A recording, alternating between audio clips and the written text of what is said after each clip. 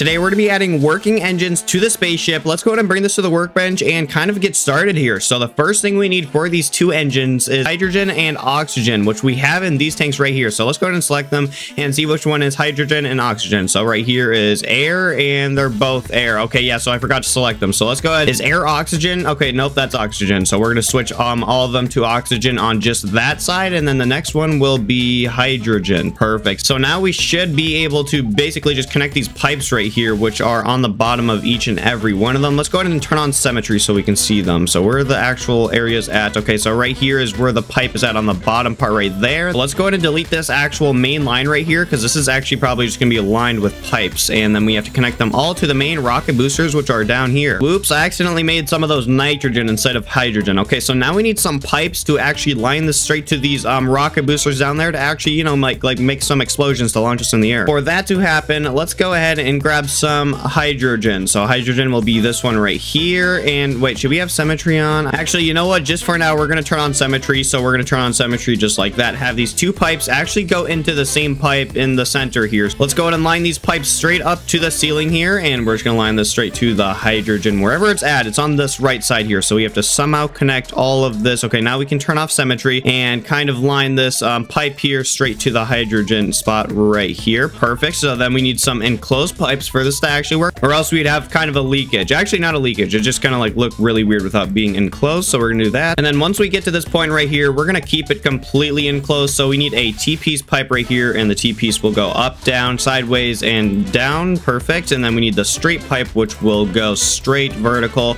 and connect to all the other hydrogen ones. So we're gonna connect this hydrogen one to the same pipe, and perfect, just like this. So we just have to do this a couple more times here, and I don't know if we actually have enough fuel to get to space, so we have to test that, of course, because I really don't think we do. A lot of other YouTubers are using like a lot more fuel than me, so I think we might have to add a couple more of these fuel tanks here. It might make the rocket a little bit taller, but you know, that might just work out. It might look a little bit cooler, you know. And last one for the hydrogen is this connection right here, and perfect. All right, so now our engines have hydrogen to them, and now we need oxygen. Okay, so these are also pretty important.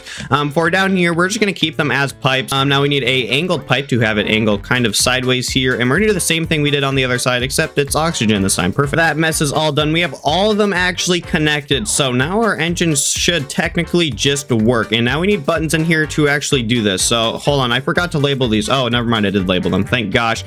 For this launch thing right here, we're going to do SRB launch and then SRB release, because I think that's what they're called. I mean, some people were telling me in the comments, but I already forgot. Okay, so we have those. Now we need buttons for our main engines here, so we're going to do main engines on. So we're just going to name this main engines. Perfect, just like that. And we also need a throttle. That's very important, and this throttle can't be like over 0.25. I've heard it's not really good fuel efficiency after that. So let's go ahead and connect this. That is a lot of stuff. Okay, throttle, I think that's all we need for that. Okay, throttle. What does gimbal X and Y do? Is that like thrust vectoring? I don't know if you guys know what that is, but it's pretty cool stuff. And then ignition for both engines will be that, and then there we go. Okay, so this should technically already work. We're gonna go and spawn this in and test it out, of course. So no clip, straight into the actual rockets right here, and main engines on. There we go, and then throttle up. Oh, it does work. Okay, it is working. Oh yes, that is awesome. Okay, we need to turn down a little bit. So we do have a working engine on this thing. This is only for outer space. We'll never use these engines actually in the atmosphere here. We would use these cool little SRB things, because these SRBs will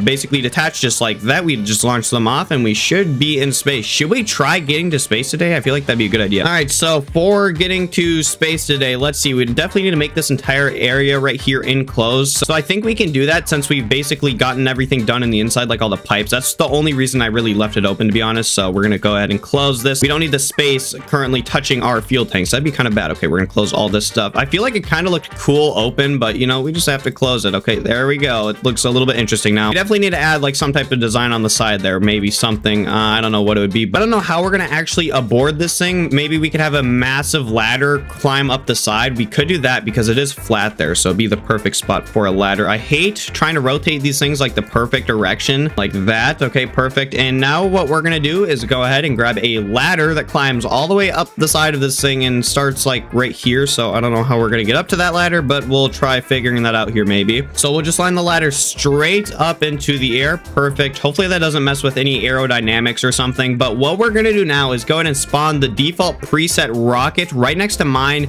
and kind of copy some stuff from it, because I honestly have no idea how to keep this thing like stable in the air, and this thing isn't stable like at all, but it's a little bit better. So what did they do to this rocket here to make it so it's not really good? So here we go. A and D is, let's see, it's connected to X. Okay, that kind of does make sense. So X is connected to A and D, and this is the pilot seat right here. So A and D is connected to X on both things. Okay, there we go. And then I'm guessing Y is W and S, so we're just going to do that. I don't care if it's wrong because we'll definitely notice it. Okay, W and S is Z. Wait, is Z the right thing? Z, is that the right thing on this? Do I even have the rocket the right way? Hold on, let's check. I don't think I do. Okay, hold on. Let's just take this thing off and see if it actually is the right way. Okay, go on the pilot seat right here. Clear for takeoff, main engines. Here we go. And can I control it? Oh, I can control it. Oh, that's awesome, but it's kind of interesting. Okay. Definitely need to add like some type of clamp to it because this is very touchy. Let's see, does D work? And D is the opposite way, I think. Yeah, something's going on with this. They must have like made a clamp for the seat in here so it wouldn't go like that far. So let's go in here, go at W and S, A and D. It's all at 10%. That's actually kind of interesting. It's the preset number, so this is the same like settings as this one over here. It acts the same basically. So what we're gonna do to make it like less touchy, we're gonna go to A and D, W and S and put it to, let's say 5%. We definitely don't need it to be that aggressive. All right, let's spawn this in again, test it out since it's on a less sensitive mode. And the backup, oh, don't hit the rocket. No, don't tip it over. Guys, I don't know why they made this like a launching site right here with this massive like hole in the ground that falls straight down. Like, why did they do that? So now what we need to do is kind of rotate these so they don't fall in the hole perfectly just like that, and hopefully it should be fine now. That thing has some trouble just trying to stand vertically. Okay, so clear for takeoff. 3, 2, 1. Here we go. We are in the air, and let's kind of test our controls now. So we're going straight up perfectly, which is actually not what we were doing the other time. So we're doing really good now.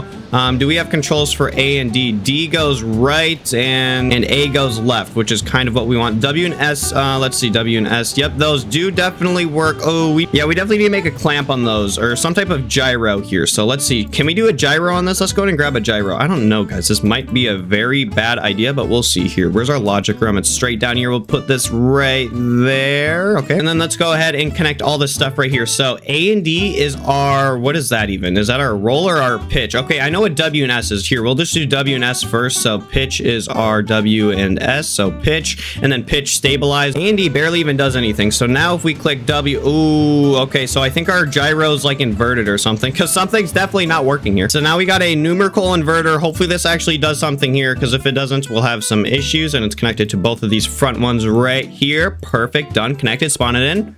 And let's go ahead and no clip in it, test it out here. Please work. Okay, let's see if gyros actually work on rocket ships. Okay, there we go. It's much more stabilized now. Let's go ahead and click S here. And wow, okay, so gyros do actually work. This is really good, actually. So our numerical inverter basically solved that problem here. Now we have a very stabilized spacecraft that I can fly straight up. And I think there's like a hover mode I can click. I didn't add the button, but once we click the hover mode, it'll go probably straight up. I don't know if that's how it works, but you know, maybe. But yeah, we have a super stabilized rocket ship going straight up. Wait, guys, hold on. I think we have our boosters actually the wrong way. Look at this. So this one's facing up and left. Ours is facing up and the same direction. Are those supposed to be the same direction? I don't know. Hold on. We need to look at a different rocket. All right, so we have this rocket right here. Let's go into the logic menu, and they don't actually have anything connected to them, but they're the same way. I don't know if that really matters, but what they did is actually used reaction wheels, which is like a wheel that spins really fast, I think. So where did they put these at? Yeah, so they kind of look like radars. It's these little circle things, and it's like they're pretty heavy, I think. Actually, no, they're not, but they rotate. That's all they do. And which direction did they put these? Because we need to like copy that exact thing because it works. Okay, so we'll just remember this exact rotation there. We put those straight up and we just connect those to A and D, and I think that's all we do. So let's go ahead and grab our rockets here and go and put some reaction wheels in this thing, I guess. And ooh, do we even have any room for these guys? I don't know if we do. You know, hopefully this isn't an issue, but we're just gonna put them right here in the front area.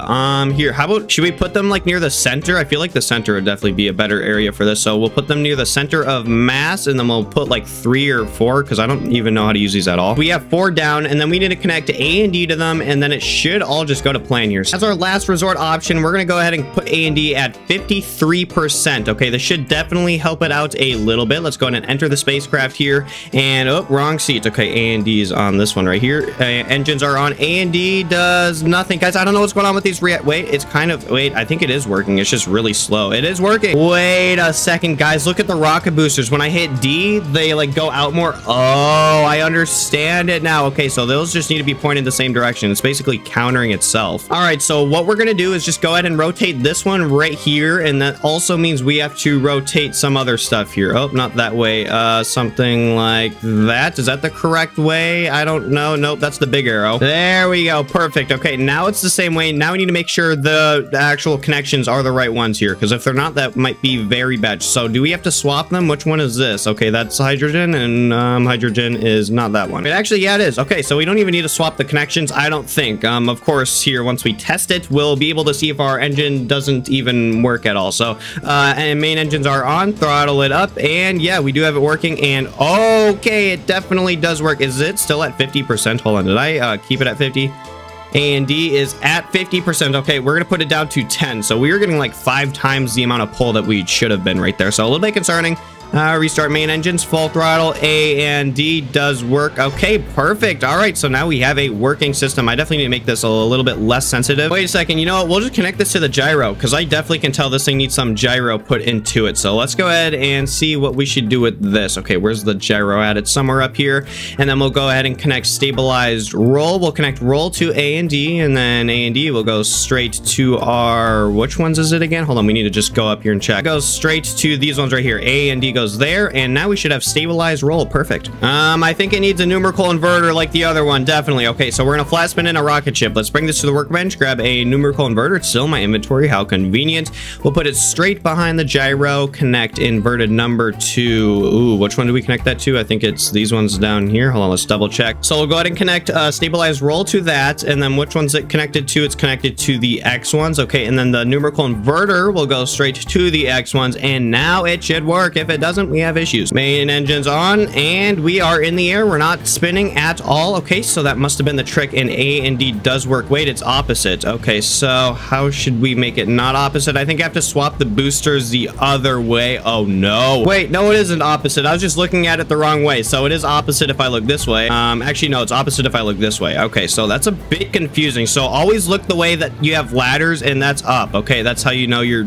facing the right direction. But let's go ahead and not try diving this thing down. Let's see if we can actually get to outer space here and not, you know, die. So we're gonna go ahead and respawn this thing and activate SRBs. Hopefully these have enough fuel to get to space. All right, first space launch ever made by me in my own vehicle. 3, 2, 1, SRB launch. Here we go. So hopefully these will get us to outer space. Oh, I just realized I have no control with these. Okay, that's a little bit concerning. That might mean we have to activate our main boosters here just to actually maintain control. So we're gonna try doing that. Let's see how good this works. Okay, yep, we do have control. Great. And let's go ahead and make sure infinite fuel is off, and it is. So we're using purely our fuel tanks right now. So hopefully we can get to space with these. It's really wobbly though. I need to do something about this. Our gyro kind of sucks. And our SRBs actually just ran out. Okay, that did not bring us anywhere near space. All right, full throttle on the main engines here. Hopefully these will be good for us. Release SRBs so we don't need those anymore. Perfect. All right, so now we're just this random looking spaceship. I feel like this looks a little bit off if I'm going to be honest, but hopefully it's fine. I definitely should have made a dial that said how much fuel we have left, but look at our rocket boosters. Those are still going strong, and if they do run out of fuel, they normally aren't having that much of an afterburner effect. I don't think we're actually supposed to be on full. There we go. Now it should be fine, because, you know, we don't want to be using too much fuel for this. And okay, we're going straight vertical still, going all to plan. All of our very advanced instruments in here are showing us everything that's going on. Gyro's looking great. Oh, maybe we'll be in space with this one. Okay, I don't want to just get to space. I want to actually enter orbit, you guys know. Okay, so our rocket boost, I really wish we had an altitude thing on here. Here, you know what? We'll just full throttle for now. go. There we go. We're on full speed. Our rocket boosters are still going strong. Wow, this thing actually has a lot of fuel to it. Well, you know what? I can't see the ground anymore, so I think we're making progress. Maybe in a bit here, we'll see the curvature of the Earth. I'm kind of seeing some race here, and we've just actually ran out of fuel. It didn't even like slowly wear off. It just completely shut it down. Actually, it kind of here. Are we falling down? I think we definitely are. Okay, so I don't think we even made it near outer space. Well, that was an absolute fail. We didn't even get to outer space, but what we can do is kind of customize our boosters here. So that was the issue. These weren't actually good enough to power us up there. So what we need